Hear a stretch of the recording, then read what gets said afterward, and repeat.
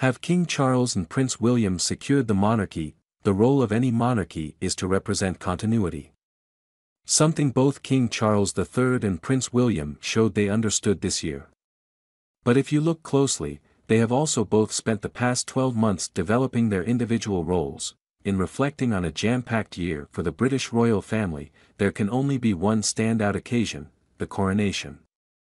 A seismic moment in British history, it formalized Charles's transition from prince to sovereign and saw the new king blend modern elements into ancient rites.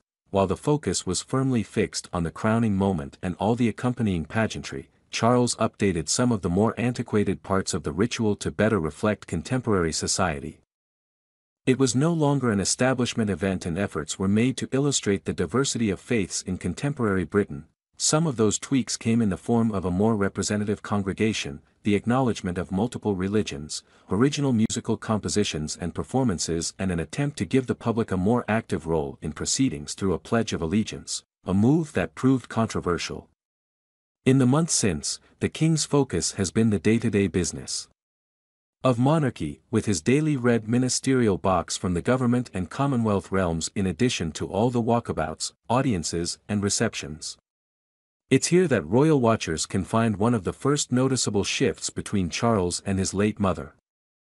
While Queen Elizabeth II went to great lengths to avoid any semblance of partiality, Charles has often gone in the opposite direction. He's been unafraid to shy away from big moments, taking meetings that could be seen as controversial. His leadership style has seen him put the environment at